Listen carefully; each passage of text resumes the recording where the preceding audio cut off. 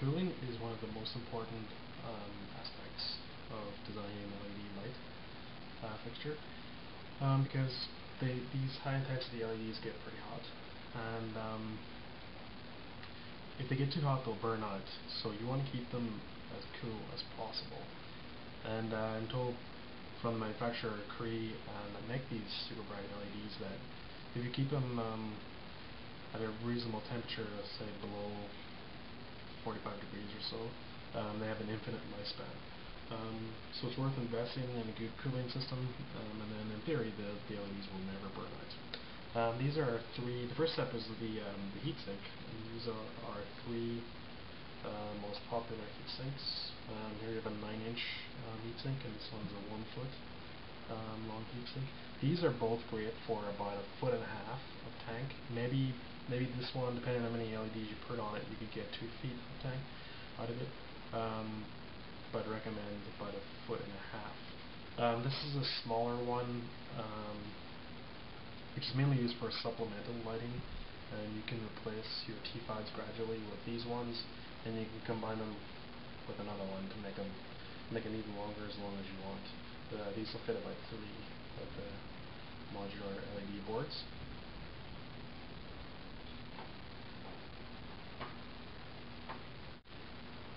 Heat sinks are great for taking the heat out of the LED and putting it into the air, but you want to add a fan to your heat sink just to maximize its performance. The fan greatly increases the efficiency of the heat sink. These are 3 fans that we have at the moment. These are all Antec fans. You can see the 3 different sizes here. We chose to list these ones for a very specific reason, and that is that they have each one has a little switch on it here, which lets you control the speed. So you can go high, medium, or low, which changes the speed of the fan, and it also changes the noise. The faster it spins, the noisier it is. But these ones are all very quiet, and even on the highest setting, you're not really going to hear anything over the sound of the pumps when it runs on in your fish tank. They're very quiet.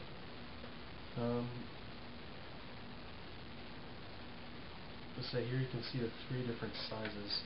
I recommend the largest one. This is the 120mm one. It's 120, 92, and 80mm. And I recommend that one just because when you put it on your heatsink, it almost covers the entire width of the heatsink.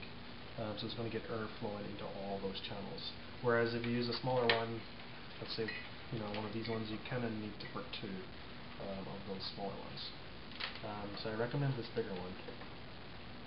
These fans all come from the computer industry, and they're all equipped with these 3-pin Molex connectors, which would connect to the motherboard of the computer.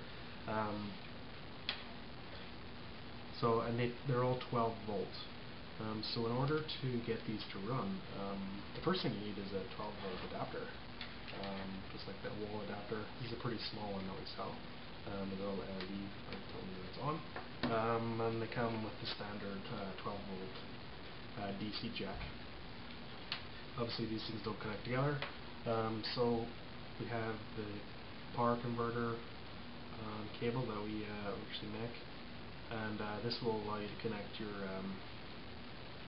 wall adapter to your fan.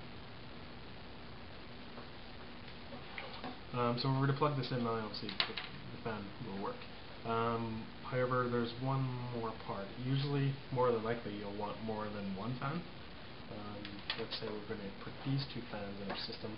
You're going to need a power splitter, which is this one, which basically takes 1 input and 2 outputs. So we connect that to our power source here, and connect our fans.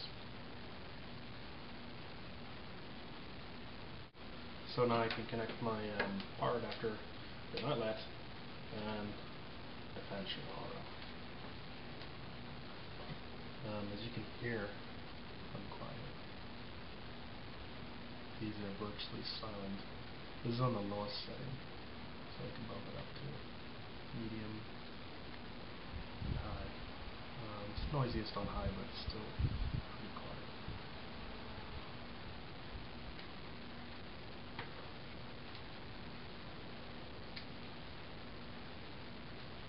these fan splitters allow you to power two fans from the one jack.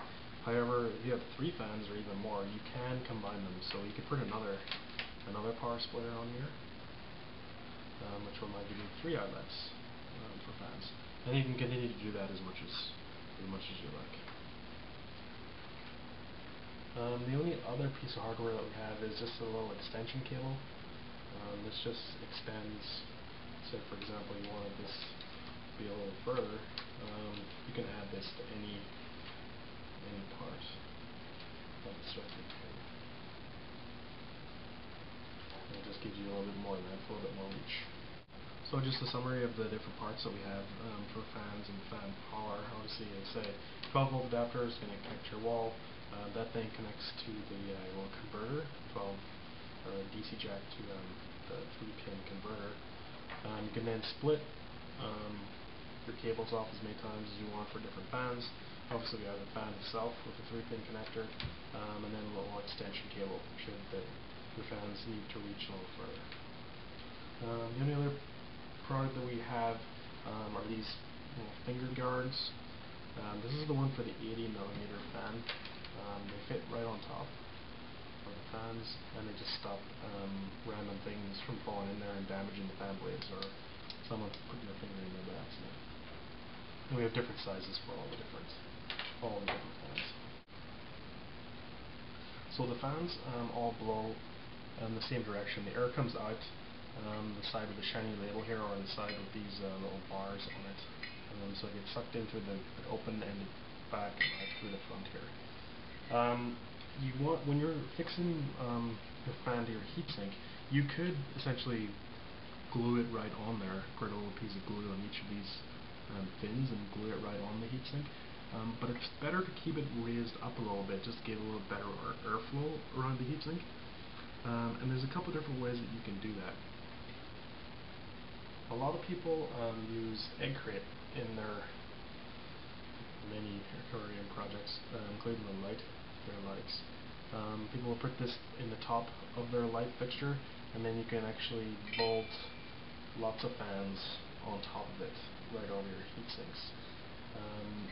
Then what you can do is attach your heatsink to the underside of the egg crate, and that will keep them suspended in the air.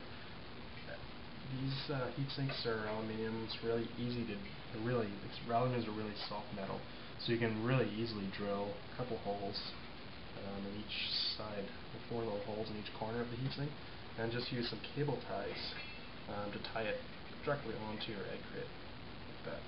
And then these fans all have little holes, so you could use some cable ties just to attach those directly right on top, like so. A second method that you can use is some like 1/2-inch aluminium like this that you can get at Home Depot or Walmart, anywhere, any Home Depot or any home improvement store. This again, you can glue it on to your heatsink. Glue 2 little strips on here, and then the fan will screw directly into this metal. This bends pretty easily, so you can bend a little U shape like this, and it will screw it in to the side of your heatsink. This one's kind of rough, but you can make it a little tighter and just screw directly into the heatsink on each side, and then you can raise and lower your fans. I'm sure you can see that. You could raise and lower the fan as high or low off the heatsink as you want.